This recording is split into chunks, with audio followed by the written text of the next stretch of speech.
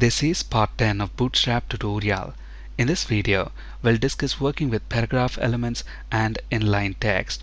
First, let's look at the global Bootstrap defaults that are applied to the body element and all paragraph elements. Here are the defaults. Font size is 14 pixels, line height is 1.428. Let's confirm this. Let's flip to Visual Studio. Notice here we have this word Hello Bootstrap inside a paragraph element. Let's view this page in the browser. Now let's confirm this paragraph element is using the Bootstrap defaults. To do this, I'm going to right click on this word and then select Inspect from the context menu. This is going to launch the Google Chrome Developer Tools, and notice here we have styles. As we scroll down, notice the font size is 14 pixels and line height is 1.428. Now let's discuss Bootstrap inline text elements. To underline text, use the U element. To strike through, S, highlight, mark, emphasize or italicize, EM, bold, strong, subscript SUB, and to superscript SUP. Let's look at a few examples. Notice here we've got a few paragraph elements, and within the paragraph elements we are also using the inline text elements. And here is the output. Notice the text that is surrounded by U element is underlined, the text that is surrounded by S element is striken through, so on and so forth. I have this exact same HTML already typed within Visual Studio, so let's uncomment this and let's reload this page. Let's first close the browser developer tools. Now notice we get the output that we expect. Also notice there is a horizontal line here because we are using the HR tag right here, and the reason for this red color is within our custom styles.css I have overridden the border color to 1 pixel solid red. Now let's discuss the text alignment classes made available by Bootstrap.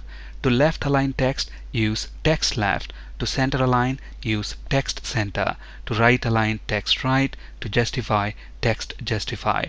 To not allow wrapping of words onto a new line, use text nowrap. Here are the examples.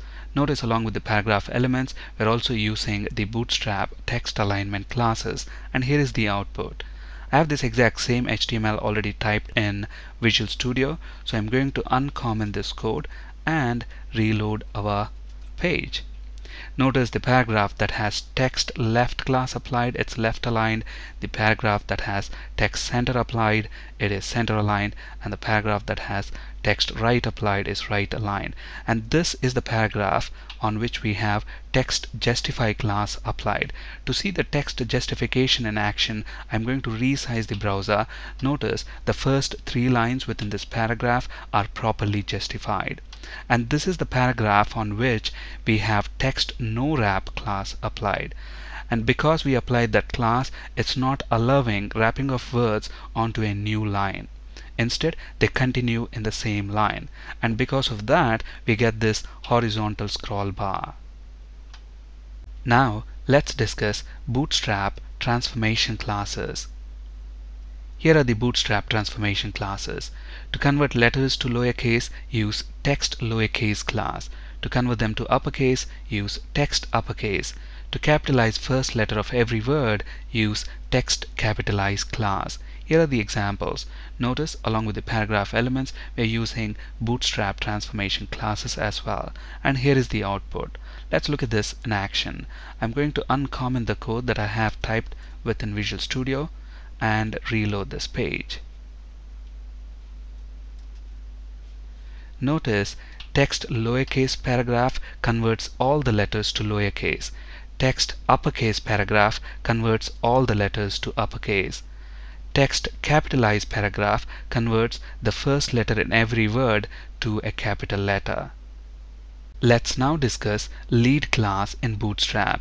If you got more than one paragraph and if you want a specific paragraph to stand out from the rest of the paragraphs, on that paragraph you can use the lead class. Let's look at an example.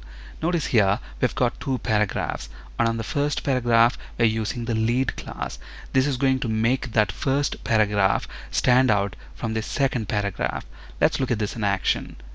let's uncomment this HTML and reload our page.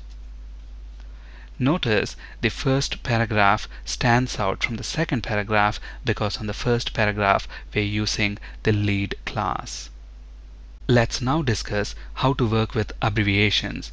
To create abbreviations, use abbr element. Abbreviations with a title attribute displays a dotted underline. When the mouse is over the abbreviation, the pointer becomes a help cursor, as you can see here, and the title attribute value is displayed as a tooltip. Let's look at this in action. So I have an abbr element right here, and it also has got a title attribute. Title attribute value is set to British Broadcasting Corporation and the abbreviation is BBC.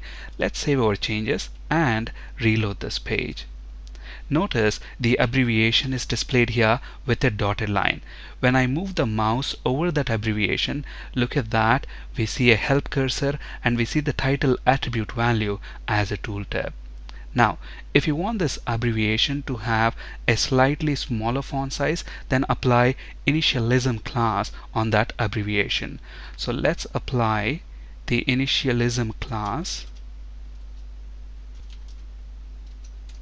save our changes, and look at this. When I reload this page, the font size will be slightly smaller.